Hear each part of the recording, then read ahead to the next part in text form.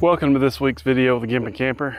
Today we're going to take another look at our light post flag holder that we take camping with us. It's just a little bit inconvenient for storage because the post is so tall. So I got a way to fix that. Stick around, take a look at it, see if this is something you'd like to take camping. If it is, the original video which shows exactly how I made this will be right up here, okay? It's also in the description. We start out with our base, which is a 2x12. It does have some holes in it so I can stake it down if I want to. And this is just a closet flange. You just find a semi-level spot to put that on. The closet flange does have a little bit of play. As of now, I've been keeping this just as one piece. It does fit in our storage, but with the generator and stuff, this end ends up sitting over the batteries and I don't really like it. So we're going to change that out today, but as of right now, we just stick it down in there. And it does have a little bit of wiggle, so if it's not straight or something, you can move it around a little bit and it stays for the most part. Then we have our two sides here that just thread on. This thing's also got scratched up quite a bit from being in the storage, so we're going to put a fresh coat of paint over it when we get everything done. And then the other side. My pipe that's in the middle here, I had it glued where it wouldn't turn, but that came loose, but it's fine. So this is our lamp post. What we're going to do is we're going to cut this in half, halfway down the post. Then we're going to put a threaded union on there. That way it'll maintain its strength and it won't, wiggle like it does in the closet flange down here. And I think that that'll be great. Now you can cut this stuff with about anything, but a miter saw is going to be the easiest to get a straight cut. This is just halfway down the pipe, which gives us plenty of room to our flag poles. So I think it's going to be plenty supportive.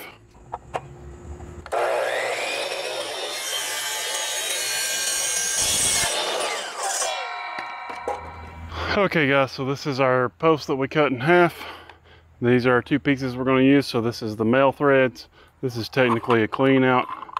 We're just going to toss that one, and then the two will just go together.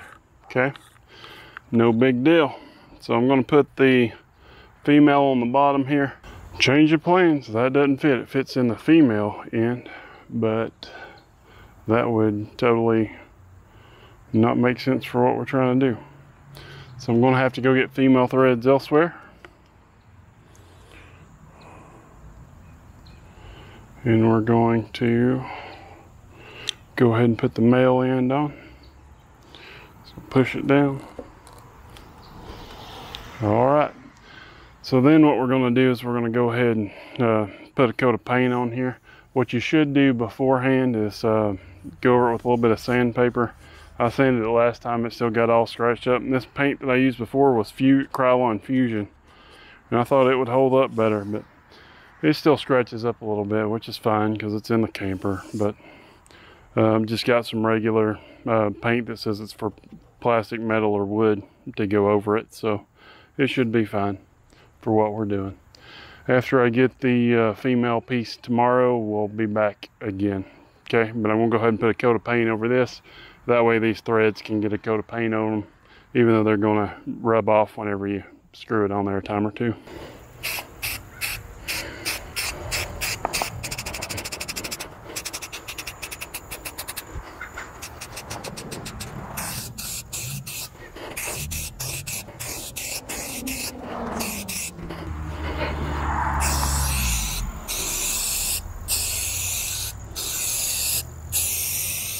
Okay guys, so the mistake I made was I got a clean out, which would work, but this has to go on a female end, such as this, to screw on. But it was the same price as a regular female threaded end, which is what I was looking for at the store the other day, but I couldn't find it. So we're just going to take that and we're going to put it on the top piece. Luckily, I got to a hardware store that's close by right here just before they close, so maybe we'll get this done today. Same thing, just a little bit of glue on the inside there. I don't really want it to squish out on me. Push it down on there real good. This is still wet, but I'm just gonna screw it down over the very end just enough to hold it upright. Because like I say, those threads are going to wear off anyway. And now I can put some paint on it. The paint that we're using is this Rust-Oleum 2X. It does say that it's for plastic on here, but like I said, I used Fusion last time and it didn't really seem to be that much better. This is what I used on the one that I made for my dad, which is in the video, the original making the lamp post. And it seems to hold up just as good as the Fusion, and it's easier to find. Fusion, a lot of places don't carry it anymore. I had to special order it on Amazon.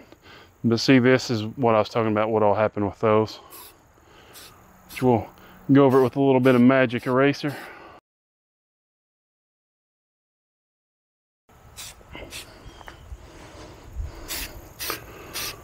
The flag poles that hang out, they're pretty good shape right now, so we're just going to leave them. That way we don't have to take the flags and everything off of them.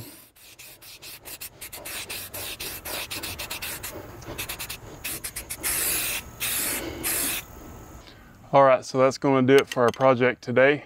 We're just going to put another coat or two of paint on this in the next 30 minutes or so.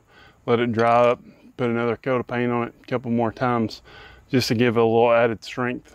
Hopefully some scratch resistance. I'm actually going to read the directions here and see what it recommends. It says you can do another coat in 1 hour, or you need to wait 48 hours. So I'm going to wait 1 hour, put another coat on, maybe twice tonight. But we'll show you what it looks like when we get done. Okay guys, so we're done with our project here. So now we got two pieces that are pretty portable instead of one larger piece that can be a little bit of an issue. So we're going to put this thing together in real time, and we're going to see how long it takes and how hard it is. So we're just going to set this in the base that I already have down here that doesn't show on the camera. We're going to get this. Now we're going to screw it down on here a little bit. It is a little bit sticky there just because that's new paint. Then we just got to put this on one side.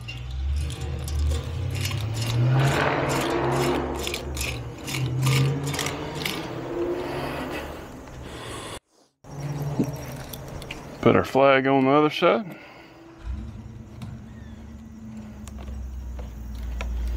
So that's all there is to it. I really like this project. I use it all the time. Usually when I'm at a park, like I say, people think it's built into the park and they don't even realize till they see my sign and they're like, is that yours? But I like carrying it around. It's a little bit of extra hassle just to go through. But as you can tell, it doesn't take very long to set up.